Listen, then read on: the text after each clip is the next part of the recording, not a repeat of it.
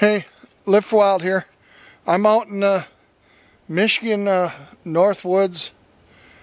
I'm working on my skills challenge that I just received from in my APOCABOX for December.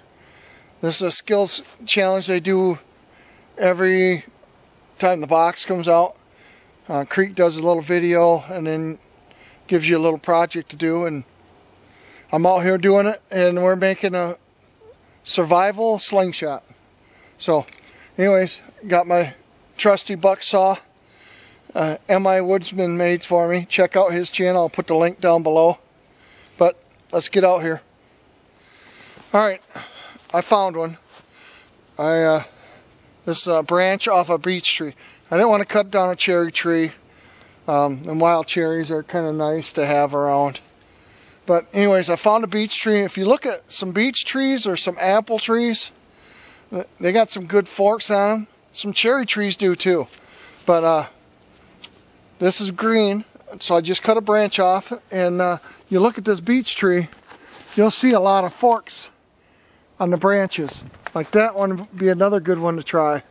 So anyways, that's what she looks like, about the size of my thumb. A little smaller on that side, but you can't get them perfect. And then I'll try to do this in about a, fist apart. I'm going to trim this. I'm going to go inside because it's pretty cold out here, and I'm going to whittle this down and cut it down to size. This is just a rough cut. Alright, let's go inside and I'll whittle it down, and then we'll do some target practice. Okay, I'm going to start carving on this, and see how this got a little bit of a cant to the left, so I'm going to hold it like so, and so I'm going to clean off all this stuff and round it up. I'm going to shave off just the bark like so.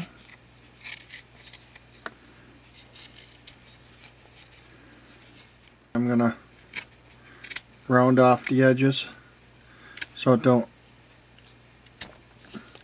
cut the rubber band itself. I'm going to cut a little notch in here. It'll help the rubber band stay on this side.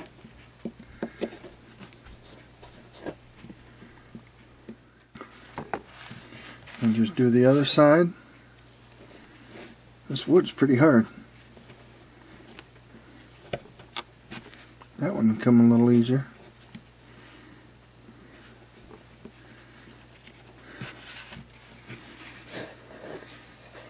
So we got a couple little notches here, there and there, so it allows that rubber band to get sunk in.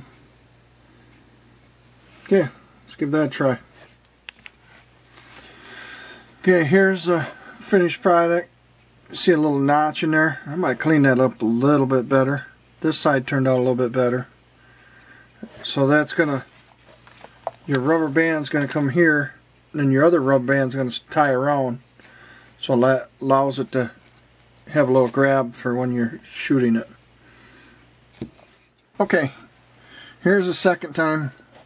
I tied it once, and I forgot to hit the record button, so alright, let's start with the first one. Got my 1-inch mark from the edge. I try to keep things consistent. I'm just anal like that. Go around and start giving some good tension. You can see it drop right into that notch.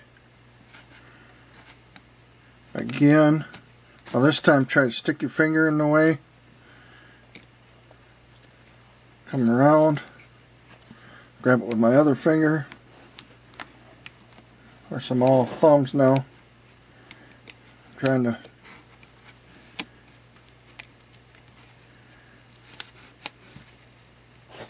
there.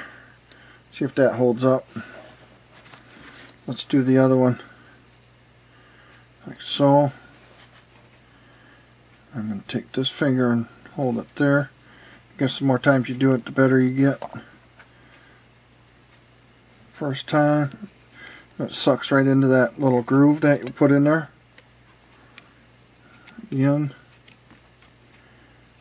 Now I'm gonna stick my finger in like that. So when I come back around, I grab it with my other fingers. Ah, I messed up.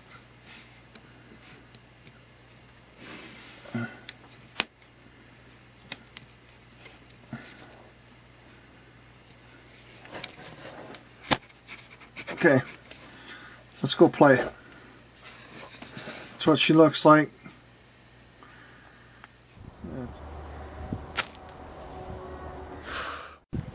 Okay, here's your slingshot.